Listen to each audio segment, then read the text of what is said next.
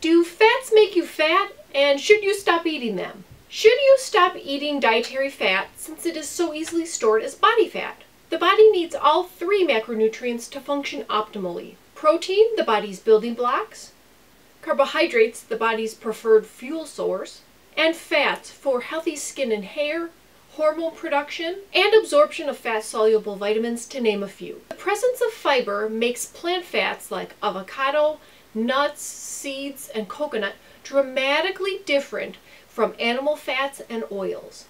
The fat in animal products and products with refined oils are usually in high amount, with no fiber to control absorption into the bloodstream, causing the body to become overwhelmed, and the fat you eat becomes the fat you wear. This does not happen with whole plant fats, considering you're not eating more calories than you burn in a day. Fiber controls the amount of insulin that is released and allows the body to efficiently digest and burn plant fats. Low carbohydrate diets typically result in low fiber from vegetables, beans, and whole grains, which can increase risk in digestive cancers and cardiovascular disease, and also leads to constipation. Not eating enough fruits, vegetables, beans, and grains can also mean not getting enough antioxidants, vitamins, and minerals. Fat burns in the flame of carbohydrate.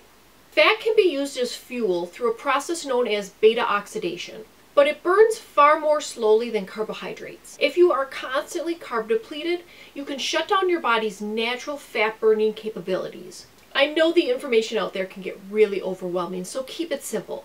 Stick to whole plant foods, exercise daily, and your body will take care of the rest. Now I want to hear from you. Leave your comments below, and we'll see you guys next video. Be vegan. Peace. Complex carbohydrates are an important part of maintaining the muscle you've worked so hard to get.